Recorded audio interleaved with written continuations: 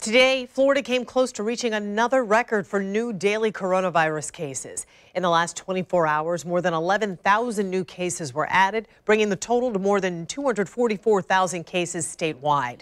And 93 new deaths were reported. Here in Duval County, 744 new cases were added.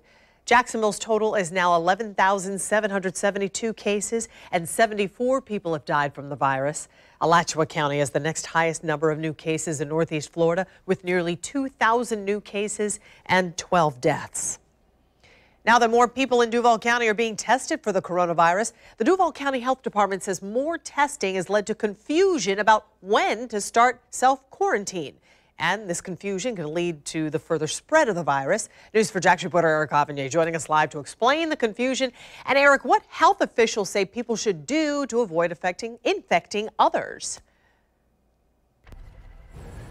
Yes, well, it's worth noting that when COVID testing first began, there was no confusion over when to self-isolate because the tests were only being performed on people who had COVID-19 symptoms. But now that everyone is getting tested across the board, self-isolation start times can vary.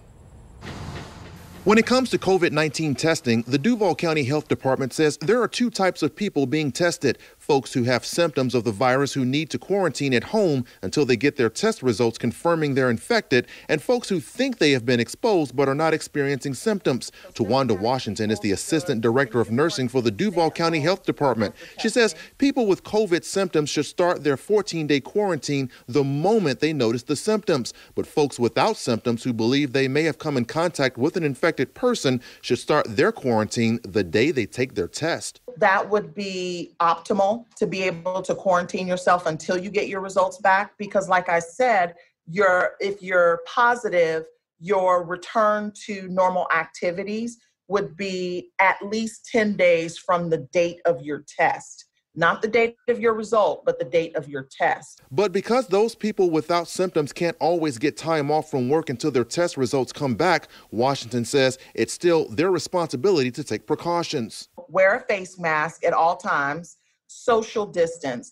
Washington also says that if you have been around someone who was infected and decided to immediately get tested, there is a good chance the results will come back negative because the virus needs to be in your body for several days before it can be detected, and it takes several days before symptoms are noticeable. Now, the health department says another emerging problem they're seeing here in Duval County is getting their message out to the Hispanic community. Now, they say it's not an issue with language. There's no language barrier there. However, they say that the problem is you have some individuals or people here in Duval County who may be undocumented immigrants, and those are the ones that are most likely that won't get tested. And they just want to assure those folks that you're not going to be singled out and you're not going to be reported to immigration. So they wanted to get that message out as well. Reporting live, Eric Avignon, Channel 4, the local station.